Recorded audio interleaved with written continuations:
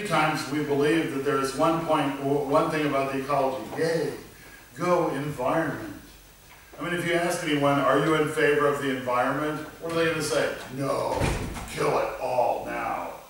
Right? That's, I mean, it's so simplistic. But if you're debating about what to do, about ecological issues, you want to have a position that you can support that helps you either propose or oppose the motion, that is consistent, that makes you look smart, and if you're aware of that philosophy as regards the ecology and the environment, that will help you discover more arguments. Right? So the reason you want to be aware of different ecological philosophies is so that you can use this philosophy to come up with arguments. You can use this philosophy to remain consistent.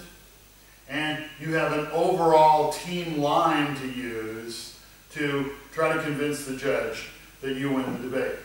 I'm not going to tell you which of these ecological philosophies I support or which you should support. I think that's your decision to be made. But in a larger sense, the 21st ecological issues will be and are incredibly important for the 21st century. So I don't care if you use these in debate as much as you need to decide what your ecological philosophy is as a thinking, operating human being, and then act on that or change it as conditions change. Okay? So what I'm going to do is to talk to you about various ecological philosophical positions, give you the basis of this particular philosophy, and then talk about problems that exist, or when someone advocates this, what are some criticisms that you could make. And I'm going to do them on a continuum, right? And the continuum on one side says, humans are important, we don't care about the ecology. And on the other side of the continuum, you have, the heck with humans, we don't care, ecology is all. Right? So we have a continuum. So we're going to start on the side saying that humans are all important. Now I'm going to give you some troubling vocabulary words that you might find challenging, and I'm sorry about that, but that's what these things are called. Okay? And the first position I'm going to talk about is anthropocentrism. A-N-T-H-R-O-P-O-C-E-N-T-R-I-S-M. Anthropocentrism. By anthro we mean humans. So this philosophy is humans are all important. Right?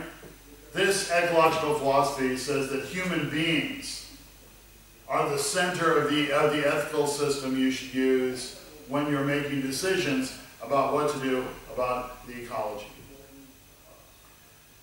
When human interests are at stake, that's what's really important. Okay? And that's what we need to do. So, for example, we can't deal with climate change, we have to protect jobs. We need to chop down the rainforest because we need to grow more beef for more McDonald's hamburgers.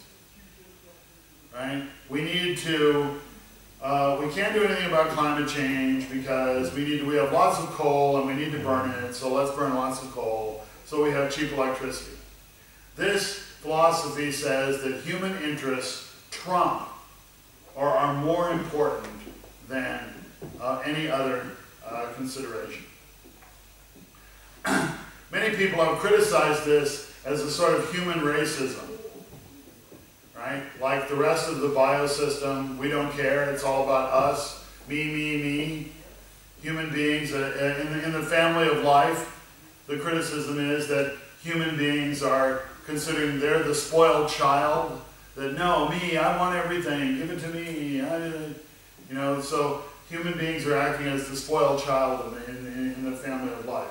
And the real problem with that is that human beings are not separate from the ecology. We're not separate from the ecology. at first we need the ecology. You need air, you need water, you need food, right, in order to survive. And the other thing is we are part of the ecology.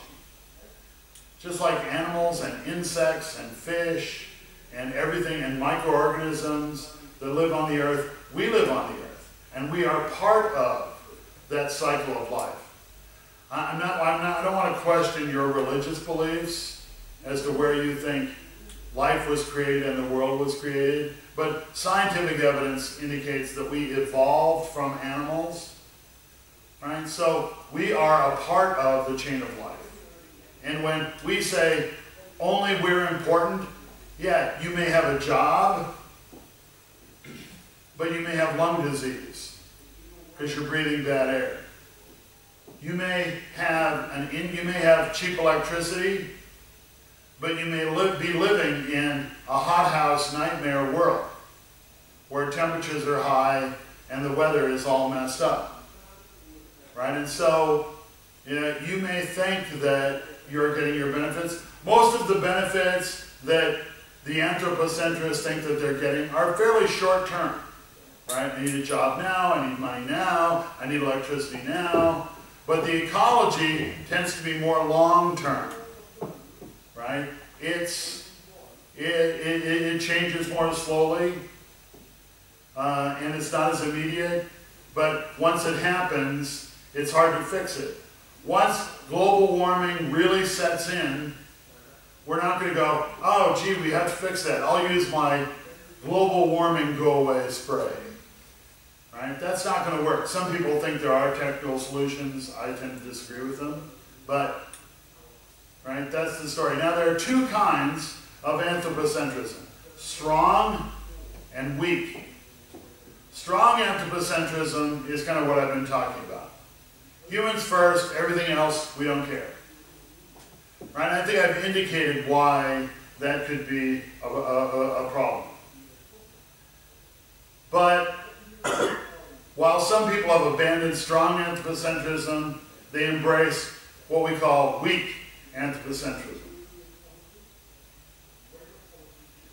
Right? And here the idea is, yes, humans are first, but ultimately we recognize that humans need the ecosystem.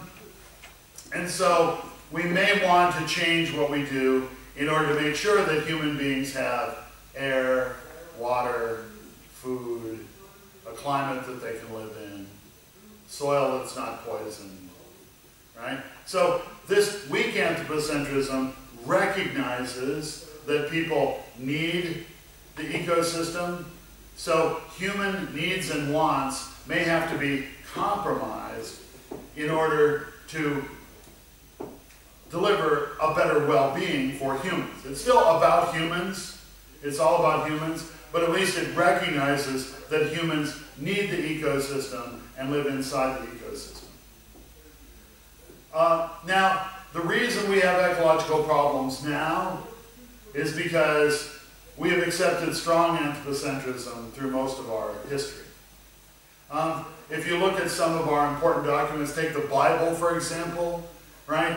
God creates the world and then says to Adam and Eve, you have dominion over all of this. All of this is for you. You control all of this. Right? And basically that's how we acted, especially during the Industrial Revolution, when we said, okay, we're going to use natural resources in the environment to give us wealth and better standards of living. And so we ended up with, coal-covered cities and the forests of Germany dying and a lot of other things, right? So most of the problems we currently have are due to strong anthropocentrism. Weak anthropocentrism has only come since about the 1960s, when we started to realize that humans were hurt by problems in the ecology, so it was okay to compromise human needs in one way so they wouldn't be hurt in other ways by pollution, etc. Okay. One of the advantages of making arguments from a weak anthropocentric position is that your audience understands it. Your audience understands. No, we're not saying the ecosystem's not important. We're just saying that humans are more important and they need to work in harmony with the ecosystem so that we don't poison ourselves. Right? It's a system of evaluation and judgment that people can accept, that makes sense to them. And you can make arguments like, okay, you know, this might lead to the extinction of certain animals, right? Certain species might go extinct, but what's more important, you or the frog? And obviously people will say, well, I'm more important, my family and we're more important than whether a few species die out, right? Or the argument that, well, species have been dying throughout history and it's all cool. We just want to make sure that this species doesn't die out, right? Us, okay? So that's anthropocentrism, both strong and weak. And that's on the humans are everything side of the continuum. Let's move a little bit towards the middle. And this environmental philosophy, the next one is focused on private property. Private property. Here's the argument. Private property ownership is good for the ecology. Private property ownership is good for the ecology. If you own a piece of land, do you want to pollute it and destroy it? No. You want to keep it in good shape. It's something you own. If you own your house, do you want to wreck it? No, it's yours. You value it. It is your belonging. The argument here is the more private property we have, the more people own big sections of the ecosystem, the more likely we are to take care of it. Okay? This goes back to a famous essay from 1968 by a guy named Hardin, H-A-R-D-I-N. I say that because this might be useful for you. And he wrote a very interesting essay called The Tragedy of the Commons. And this is a phrase that if you use this, people will understand kind of what you're talking about. The tragedy of the commons. And he tells the story that in England, there were two kinds of fields. Yes? How do you spell the commons? Commons. C-O-M-M-O-N-S. Commons. Like what we have in common. Okay? I'm so glad you asked that question, because you needed to know that, and you were brave enough to ask it, and that means you are smart. You're going to understand stuff. Now, those of you who are not understanding what I'm saying, you're going, yeah, you're stupid. Right? Feel free to ask your question. H-A-R-D-I-N, Garrett Hardin. Here's the story. In England, there were two kinds of fields, in rural England, where a lot of people were raising sheep. Okay? There were two kinds of fields. There were private fields, and there were common fields. Right? And of course, your sheep need to eat grass. So, there are fields that you own, and then fields that are in common, everyone else. Now, one thing about sheep is that they have really good teeth. So they eat the grass very close to the ground. So if you have too much sheep grazing in a field, they can kill the grass. Okay? So, you're a sheep farmer. You're going to send your sheep out to graze. Where do you send them? To the common field or to your private field? To the common field. Yeah, okay, let's eat this first. Right? This is free.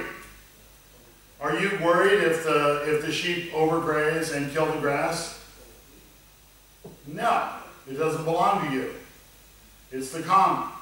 Resources that are held in common by all people tend to be exploited more than resources that are private. Okay? So, it makes sense from people's economic perspective to use common resources first. The argument here is that the answer to ecological problems is to turn it into private property. Here's an example.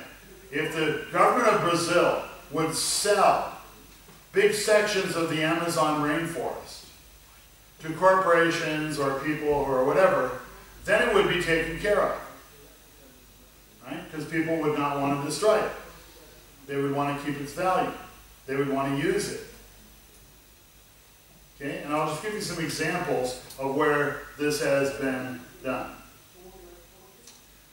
Okay? Honduras, a country in Central America. There's a native people there called the mosquitoes. Now, they're not the insects that bite.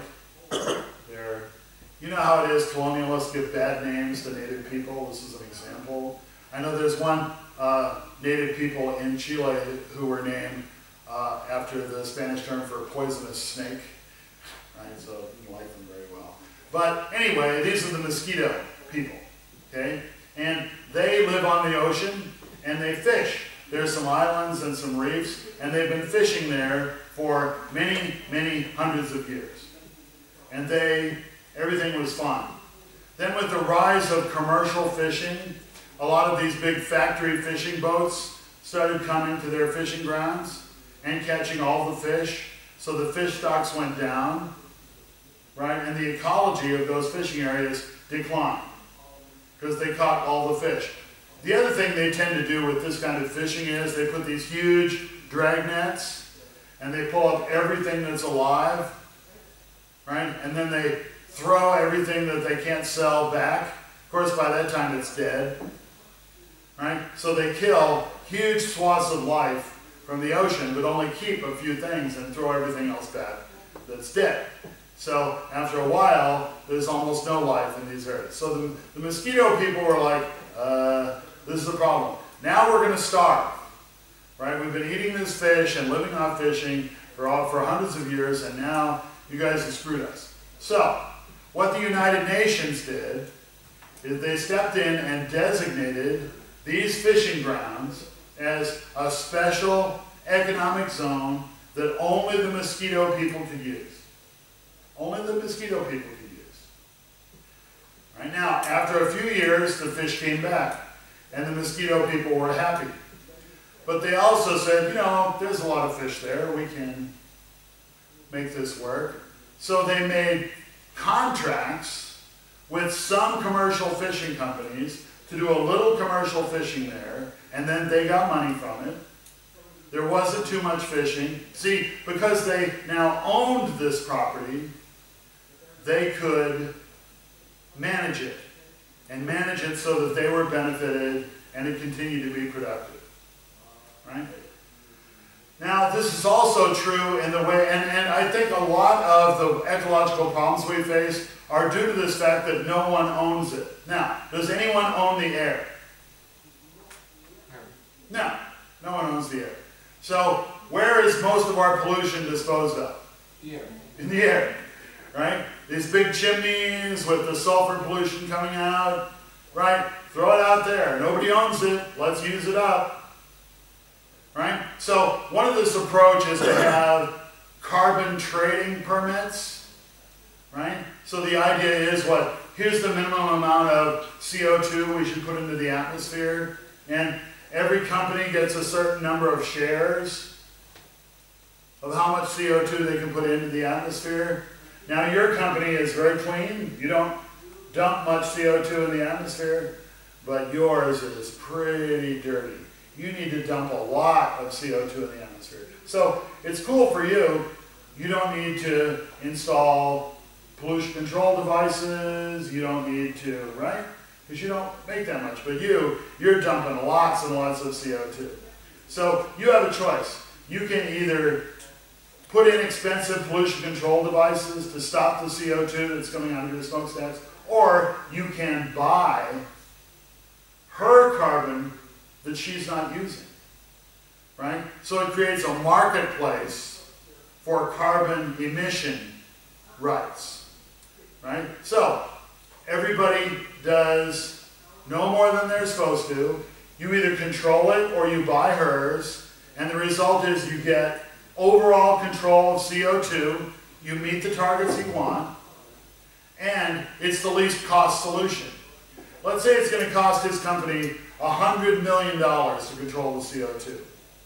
But he can buy your excess carbon emission permits for $5 million. Deal, right? We still meet our targets for carbon emission, and it's the least cost method.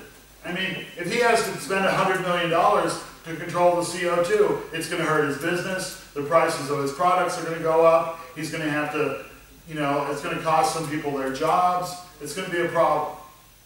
So this is an example of how the property approach can lead to control, but without costing so much. Yes, ma'am? Sir, can I just ask, if, for example, I'm going to use the example two of them, if she sells her rights because she has low CO2 concentration, and some new laws are implemented saying that those countries have to lower the CO2 emission, or some consequences will eventually be. They can't cancel the contract, but how does she lower her CO2 emission if it's really low? Anyway. Right. First what you would do is to create an ownership of the land, of the air, right?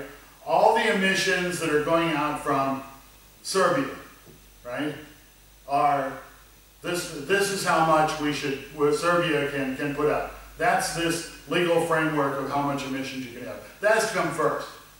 Then every company gets a group of shares, right? And then if she's not using it, she can sell it to him. So it's not like the laws would change. But if the laws change, they would say, okay, we have to reduce fewer. So you would reallocate the amounts of coal, so everybody would get less, right? But if she had extra, she could still sell them. See what I mean? Yeah, so the overall levels would come first, and then you operate within that. And then if the overall levels were lowered, then you would have to adjust how many shares they got, how many carbon emission shares they got. Does that make sense? Yeah. Okay, good. All right, excellent. I hope so. Yes, sir. Has this kind of system been implemented, and if so? Yeah, tradable permits. Europe's already moving to it. Wouldn't it hurt the market? I mean, wouldn't companies be more prone to going in a place that the emissions would be high, so that they would... Why, yes, they will. Right? They might move to a country that's not establishing this. Right? And so, yes, this is happening in Europe. Some firms are leaving Europe because they can't afford to either meet the targets or buy the permits, so they want to leave. But you can do it through a lot of different ways, right? You can do it by using renewable electricity, you can do it, and in most cases, it costs less to buy a permit or control the CO2 than it does to pick up your whole factory and everyone and move to Libya, right? And so, there's also that factor. So, yeah, this rewards countries that say, we don't care, which we'll get to as another problem. Yes? So does this, like, CO2 exchange, if I can say, apply just to the companies within the country, or also, like, countries between themselves? Well, the object is that, I mean, the Kyoto Protocol's established what each country is going to try to put out, how much, you get to spill out into the air. But then how they organize it is up to them. In the U.S., it's been the government saying, you stop doing that, control your pollution. And in other countries, they've used this exchangeable permit kind of approach, which seems to be more effective. Right? Because if I tell him, you have to spend $100 million, like, screw this, I'm moving my factory to Mexico. Right? But if he can do it for $5 million by buying her permits, then he will stay. So different countries have done it differently, but I mean, this tradable permit thing, a market-based approach to controlling ecological problems is a very popular debating concept. Right? So, yeah, continue. Also, something else, like, for example, if a company, like, if she has, for example, if her factory operates in UK and his in India, then, for example, if they exchange the CO2 thing. That would only happen if there was a global marketplace. Yeah, and also, for example, in India there will be, like, more CO2 released, and in India India, then you know the ozone, and think that there would be like more holes. Well, ozone is different from CO2. Yeah, but it's Ozone is different from CO2, but in terms of CO2, so your factory in India, a lot of CO2 goes up in the air. Do you think it stays over India? No. It circulates rapidly around the world. The winds are always circulating air all over the world. That's why, you know, radiation from Fukushima that went in the air was detected in California. Or dust that blows off the Gobi Desert and is such a problem in Beijing in the summer. A lot of that will go out over the ocean and end up in California. So yeah, but this is an example of how we live in an ecosystem, right? Where we're all connected to each other, which is the problem. That's why we probably need a global approach. For a private property approach to work, in terms of air pollution, it would have to be local. If it's just about where should we let the sheep eat the grass, it can probably be local, right? Because the resource is local. Okay, arguments against this. First, the focus is still on human value, not the value of the ecosystem. So damage that has already been done is not going to be fixed. Second, humans have a very short-term focus. Humans want to know about the now. Okay? They want to make profit now. So the market's not likely to be devised for long-term interests. Third, human management skills are imperfect. Even when we try to do the right thing, we might not. We might not. And once the damage is done, like the Mosquito Indians are like, man, we need some more money. Let's sell another fishing contract. Yeah. So they have a meeting. We want money. Okay, let's sell another fishing contract. But they sell too many fishing contracts, and then they don't have enough fish for them to eat. And then when the fish are gone, or there aren't very many left, do they reappear in one season? No, it takes 10 or 15 years for the fish to repopulate, right? Which is the problem that's happening in the Atlantic fishing zones now. Environmental philosophy number 3, environmentalism. Environmentalism. Here's the argument. Humans must live in the environment. Humans must live in the environment. Thus, the large changes that occur in the environment due to humans are a problem. They are damage. They have to be corrected. Current environmental mess needs to be fixed. It needs to be fixed first because of humans, but second, also to help the environment. So you might think of this as extremely weak anthropocentrism, right? I mean, humans are still important, but humans really need the environment. And when there are environmental problems, they need to be fixed. This is the paradigm accepted by most current governments. When there is an environmental problem, pollution, your water tastes bad, your children start being born with birth defects, you're like, hey, what's going on? And then when that happens to people, they get mad, they get upset. When people get upset about pollution problems, they demand action from the government. Then the government acts. Okay? First there's a problem, environmental crisis, people demand action, and the government moves to clean it up. A good example of this is in the early 1980s in the United States. There was a real problem of toxic waste had just been dumped on land or dumped in water. And so all of a sudden there were a lot of communities where the water was poisoned by strange chemicals and they didn't even know it. So all of a sudden people were getting really high rates of cancer, people were getting strange diseases, people couldn't, right? And it was a problem, mostly linked to the water because of this toxic waste dumps. But a company had a piece of land, dumped a lot of poison there, and then left it, abandoned it. And then the company went out of business. So you have all these pockets of pollution all around the country, and what are you going to do? And people got very upset, and they demanded action. Right? We want policymakers to do something about it. So, they passed a law, and they got a lot of money, and they identified the 300 worst toxic waste dumps in America and allocated money to clean it up. Okay? So, now we're going to clean it up. So this is an example of how there's a problem, there's a political demand to do something about it, and then the government does something about it. Likewise, I grew up in Los Angeles. When I was young, the smog from automobiles was terrible. The automobiles had, smoke coming out of them. It was awful. Some days we were told at school we couldn't go outside for recess because the air was too bad. We had to stay inside. And I had asthma. I had kind of a lung disease, so I was really hurting living there. So then there was a demand, we have to do something about it.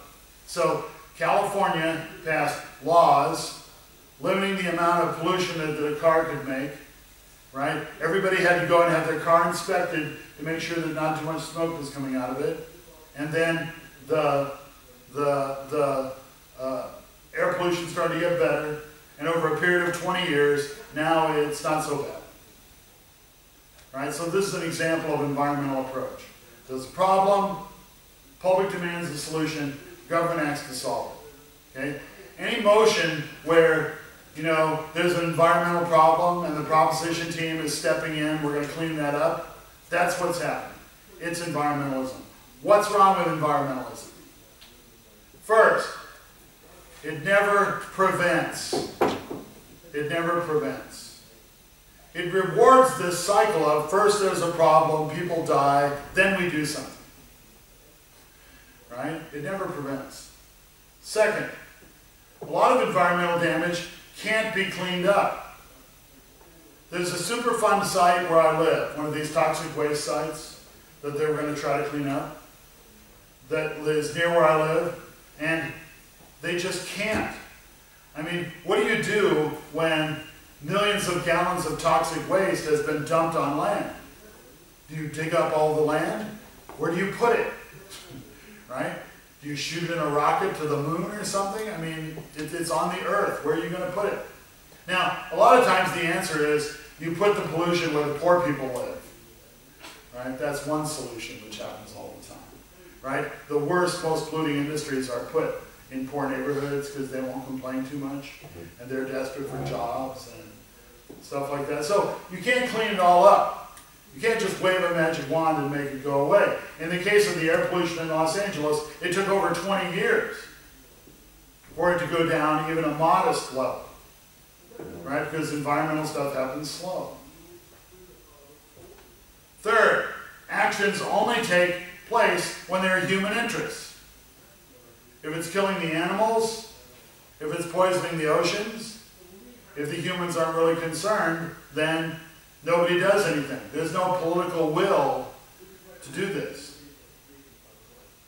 Right? And so we might argue if it's killing the birds and killing the bugs, is it killing the humans?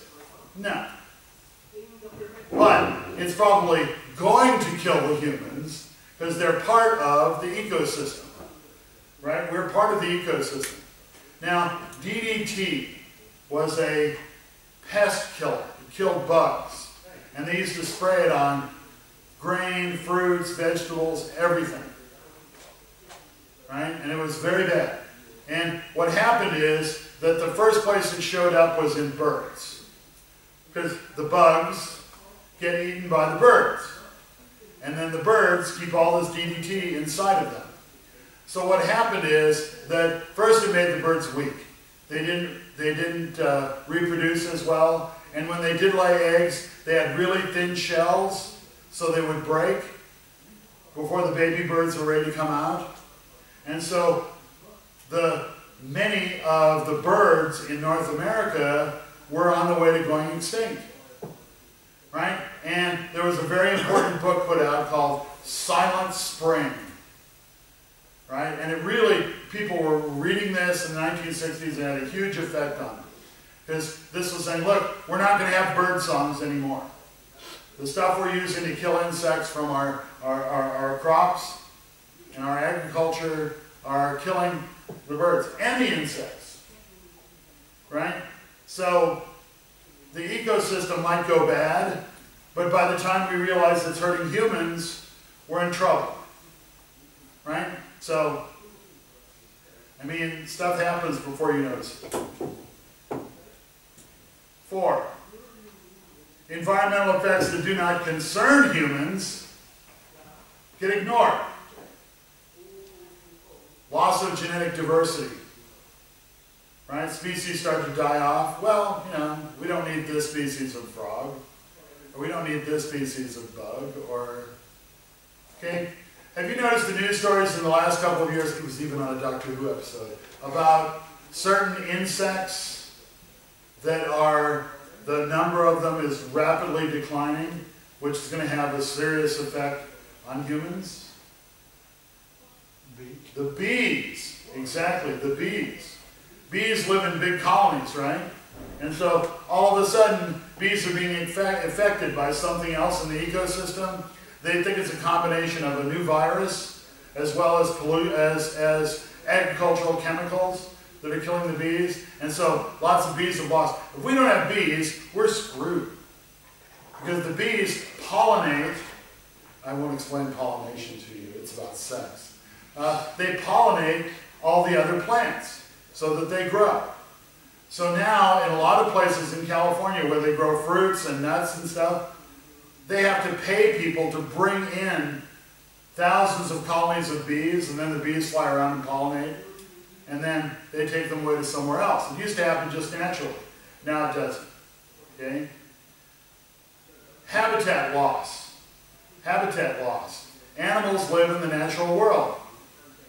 Is the amount of surface area of planet Earth given over to the natural world going down? Our natural space is decreasing. Habitable places, Yeah. Okay. Why is that so? pollution. Chopping down trees. What? Chopping down trees. Yeah. Oh, well, yeah. Taking the land for human use, that's one. You can call that pollution if you want. Chopping down trees, and what else? Destroying forests. What? Deforestation, but also taking over wild, in the UK especially, taking over wild hedgerows and doing even any wild space and turning it into farms. Right, turning it into farms. Okay. All right. The other thing is just population growth. Populations are growing, so they need places to live. They need cropland. They need etc. Okay. So lots of stuff is being used up, but it's not really linked. So animals need this habitat in which to live, right? Animals and insects and other life forms have a hard time living where you live. Why? What do you do if you find a bunch of animals where you live? You kill them, right? You kill them, right? Whether they're insects or lizards or whatever, you get rid of them, right? Oh, in many climates, lizards are really good to have. They eat insects, so you want to have, I mean, in Southeast Asia, you want to have geckos living around your house because they eat the bad insects. But, yeah, you kill them, so they go away. Who cares? Who cares about those animals? We don't need those animals. The point is that species are part of the web of life. And when the web of life breaks apart, right, through species loss, at some point the ecosystem will collapse. The ecosystem will collapse. Now, I know that doesn't make sense, so I'm going to give you an analogy. Paul Ehrlich, who's a leading ecological scholar, puts it this way. Okay, you're flying in an airplane. You look out the window, and you see one of the rivets that holds the wing on pops out. Are you going to crash? No, there are other rivets holding the wing in, right? So all of a sudden you see another rivet pop out. You going to crash? Probably not. But at some point, one of the rivets falls off, the wing collapses, and you crash to the ground. And that's exactly how it is with an ecosystem. An ecosystem will survive a lot of stresses, but at some point, right, if the parts of it are lost, if the species of it are lost, then you're in trouble. And the species are related to each other. Okay? Insects eat microorganisms. What eats insects? Birds, lizards, fish, all kinds of stuff. Who eats birds, lizards, fish? Higher predators, right? Who eats higher animals? We do. Well, we eat all kinds of animals, right? And so at some point, the ecosystem drops out. One of the most important elements of the ecosystem are the insects. They're absolutely important. Right? If the insects go, we're screwed. Ozone layer. Here's one reason why the ozone layer is incredibly important. If we lose the ozone layer and these ultraviolet rays come through strongly, the vast majority of insects will go blind. Their eyes will be burned out by the ultraviolet rays. And when the insects go blind, the rest of us are in deep, deep trouble. Because we need those insects. Right? You know that a huge amount of, termites are very important for global warming. Termites dispose of a huge amount of CO2 in their natural activities. Right? And so if termites went away, oh my goodness, we'd be in deep trouble. Okay? The last thing I want to say about this environmentalism is just what I think you've been saying, that action tends not to be taken when it's a multinational thing, right? When it's a multinational thing, where pollution flows away from you, right? Like all these factories in the American Midwest spewed all this sulfur pollution, but the wind blew it over Canada, and then it destroyed the Canadian forest, and we're like, not our problem, right? But finally, Canada and the US had to work out a multinational approach to solve this acid rain issue, right? So, stuff flows away from you. If nobody in the Midwest said, oh, our policymakers must do something about acid rain, I don't care about it. It's destroying, forests and lakes and fish in Canada. Ha ha. Right? So this is the problem. And as we saw from our CO2 example, the world is one ecosystem. So everything flows somewhere else. In Jamaica, I was there, I said, how come we have such great, everybody here's clothes are so white. I don't think very many people have washing machines, but their clothes are so white. And they're like, oh yeah, we use the special detergents that have chemicals that are banned in all other countries that make our clothes really white. But we don't really care because it gets in the water and it runs into the ocean. But it goes somewhere, right? Everything goes somewhere. So this is an issue of that. Next philosophy, shallow ecology. Shallow ecology. Now nobody's going to call this, we advocate shallow ecology. Right? They might just call it ecology. The focus here is on individual responsibility and changing lifestyles. Consumers are encouraged to go green by recycling, using eco-friendly products, not driving so much, right? Live simply so that others may simply live. Notice how the focus is still on humans, right? And what we need to do is to educate consumers or pass laws to get them to change their behaviors and make them more eco-friendly, and that this will solve our ecological problems. Mandatory recycling, don't drive so much, right? Carpools, use bikes one day a week, all of this kind of stuff. Right? We need to change individual behavior, and this will do it for us. Okay? Here are arguments against this. First, many eco-friendly products are not really eco-friendly. They may be advertised as being better, but not necessarily really eco-friendly. And I want to take an example from food. Okay? People in America were very concerned that a lot of foods had too much fat in them. Too fat, making them fat, too much fat in convenience foods and snack foods. So they, all of a sudden, many snacks became low-fat. Low-fat snacks. And you go, oh, I'll eat low-fat snacks. But they didn't taste very good. So to make them taste better, they put more sugar in them. So they're still really bad for your health, but it has low fat.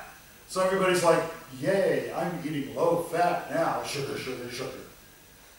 Right? So, I mean, and if you're trying to sell a product, don't you want to say that it's eco-friendly?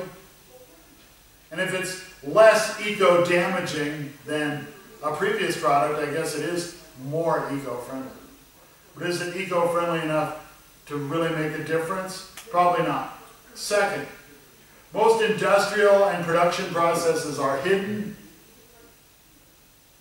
This is where most of the pollution takes place, not in the consumption, not in the use of products, but in the way they're created. This is hidden. All of these continue to happen. Making cars creates a lot of pollution. Making cars. Driving your car one less day a week doesn't do anything about the pollution created when you make a car. See what I mean? Right? You may recycle your trash, but you're still making all this crap. All the excess packaging, all the plastic waste, all of that, right, still gets made. So the majority of environmental damage comes in the production.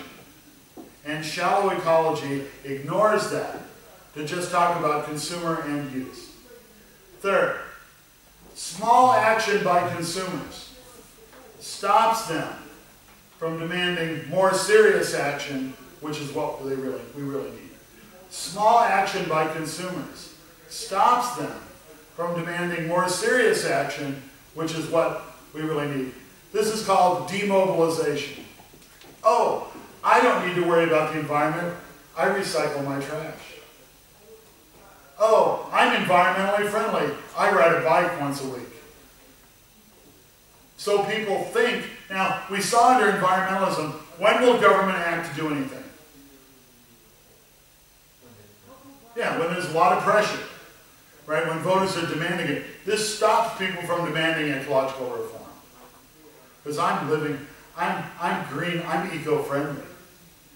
So it's not my fault. I use eco-friendly plastic bags, right? But they're still bags full of crap that's hurting the environment that you're using, right? And just because you recycle, right, only a small part of the trash that gets recycled actually gets used over again.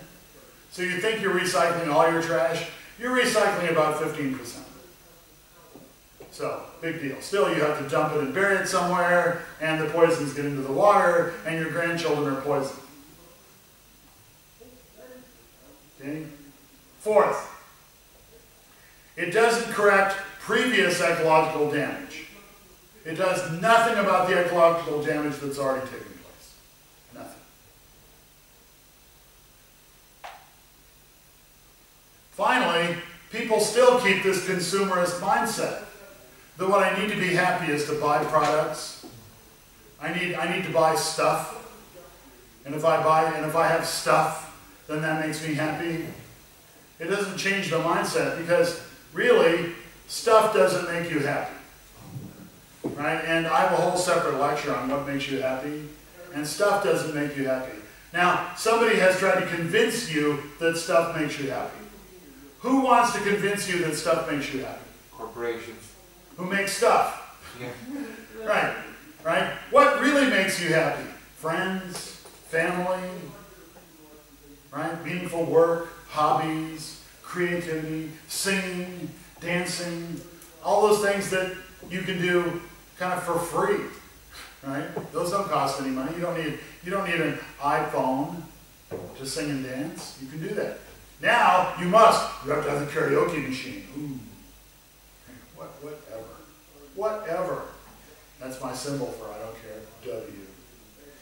Whatever. Next, deep ecology. Deep ecology. This one's pretty funky. established by the Norwegian philosopher Arne and George Sessions in the late 1980s. There are 8 tenets of deep ecology. And I have 4 minutes to explain, I have 7 minutes to explain them. Number 1, the well-being and flourishing of human and non-human life. All life has inherent value. All life has inherent value. Your life is valuable, your child's life is valuable, that animal's life is valuable. All life has value. Okay? Second, diversity of life is important. Diversity of life is important. We don't want to have one kind of insect. We need many kinds of insects. We don't want to have one kind of cow. We need to have many, many kinds of cows. Why is it important to have many kinds of cows instead of just one kind of cow? Tell me. All the different places in the environment. They probably have different effects on the environment, right? Yes. If you just got one kind of cow, more likely that if some kind of disease comes. Yeah, exactly. What if there's a disease that affects this one kind of cow? And then all our cows die and that's it? Right? We're in trouble. Diversity prevents this. Diversity makes the ecosystem more robust, stronger. Right? How many rivets do you want holding the wing on? As many as possible to stop the crash. Okay? Third, humans have no right to reduce the richness and diversity of life, except to satisfy vital needs. Humans have no right to reduce the richness and diversity of life, except to satisfy vital needs. If you lived on an island, and the last dodo bird was there, and you were starving, would you kill it? Yeah, they would say yeah. Right? If you needed to survive, you can do it for your vital needs. But most of the things we do for the environment are not for our vital needs. Right? It's so we can have stuff. It's so we can have more. Right? If something's absolutely essential, then it's okay to compromise the ecosystem. But if you don't really need it, humans have no right to do this. You don't have a right to plunder the ecosystem so you can get rich. You don't have a right to plunder the ecosystem because it makes you feel powerful. You don't have the right to plunder the ecosystem for some selfish reason of your own. Right? Like Chinese medicine is a perfect example. Right? Traditional Chinese medicine says that, you know, certain things will give you certain powers. So tigers are really threatened. You know why? Because Chinese medicine wants their penises. Kill all the tigers, chop their penis off, and you can sell it for huge amounts of money so that it gets sold in the marketplace in Hong Kong for men who feel it's going to make them better. Right? That's not justified. Fourth, the flourishing of human life is compatible with a smaller population. Human life can flourish with a smaller population. And non-human life flourishes more when there are less people. We have too many people. It's threatening the richness and diversity of non-human life. We need a smaller population. It'll be okay with a smaller population. 5. Present human interference in the non-human world is excessive. Things are getting worse. Humans are destroying the ecosystem. They're doing it faster. Things are getting worse. 6. Policies must be changed. Economic, technological, ideology, policies must change. The changes will result in a very different world. 7. These changes must result in an appreciation of life quality rather than quantity. Quality needs to become more important than quantity. Quality, where we live together in situations of inherent value, right? Where we're healthy, but not as many of us, where we don't have everything we want, but we have what we need. It's more important than quantity. I want more and more stuff, right? And this is seen in economic growth. We need enough so that a smaller number of humans can live a quality life, but they're not going to be able to have all the stuff they need. Everybody should have a place to live. That doesn't mean they need a 5-bedroom house. Everybody should be able to move around in their community. It doesn't mean they need 2 big cars. See what I mean? We need to have quality of life, not quantity of life. 8, those who subscribe to these ideas have an obligation, an ethical imperative to try to implement these changes. If you believe that this is true, you have an ethical obligation to do that. Okay? This is deep ecology. Problems in deep ecology are as follows. First, humans, it's entirely natural for humans to put their needs first. I bet dogs put their needs first. I bet bees put their needs first. Humans put their needs first. How are you going to change human beings from putting their needs first? You're probably not. Second, many creatures change the environment. Humans change the environment. It's part of what we do. We change the environment. Do termites create their own environment? Yeah. Do beavers build their lodge? Yeah. The problem is that we just go a little too far. Right? So it's not that we're especially evil. We just do some things that need to be controlled. Third, this approach requires a vast decrease in population. Several billion people need to go. And who will that be? Any volunteers? Maybe we'll pick countries we don't like.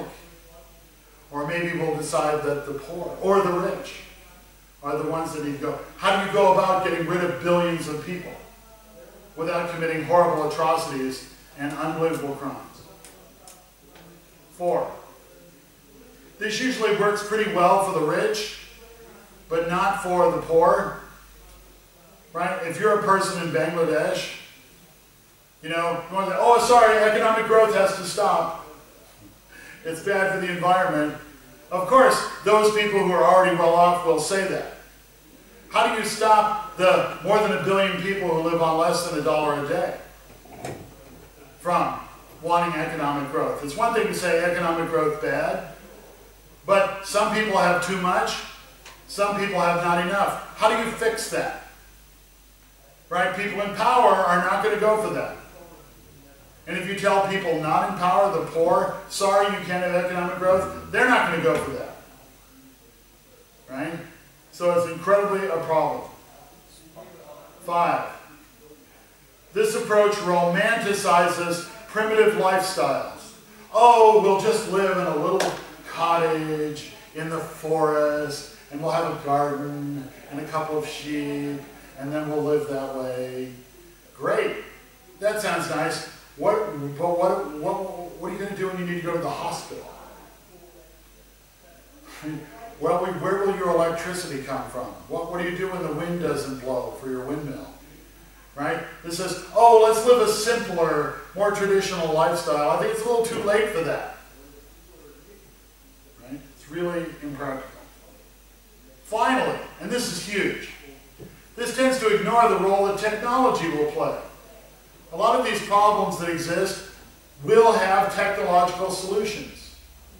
If you want to read one book that will help you understand a critique of deep ecology and many ecological viewpoints, it's called Abundance. By whom? By Diamandis. D-I-A-M-A-N-D-I-S. Diamandis. Fabulous book. It's so good, I'm making all my debaters read it, and I bought a copy for Boyan. Because it says that new technology, new forms of organization, new strategies for how humans can interact with the environment are going to solve a lot of these problems. Okay? So, yeah, what about technology, big boy? All right, the final one is very easy. It's called extremely deep ecology. Extremely deep ecology. Here it is. Humans are a virus that infects planet Earth. The only way to save planet Earth is to get rid of humans. Then the world can heal and move on to become something better. Last 30 seconds. Close the door. Thank you. Get rid of the humans. They're the ones who are causing all the problems. Human extinction would be a good thing. And in fact, the only thing that could save the Earth. Obviously, I think there are problems with this ecological approach, like you have to die, your children and your friends all have to die. So I think that there might be. So I think saying, on one end, humans are the only thing that matter, and on the other end, saying humans are the worst things, we need to get rid of them. I think the answer is somewhere in the middle, and you need to look there. When you do in a debate, you identify which perspective the opponent's taking, what's wrong with their ecological philosophy, which one can I embrace in competition, and then you're good to go. It will help you think of arguments, it will help you think of what's wrong with their position, and will help you a lot. Okay? Extreme ecology a bit hypocritical? No, I mean, everything's hypothetical. Hypocritical? Oh, hypocritical? Yeah, because... Well, I mean, it's very critical of existing systems, yeah. It says this current stuff's got to change.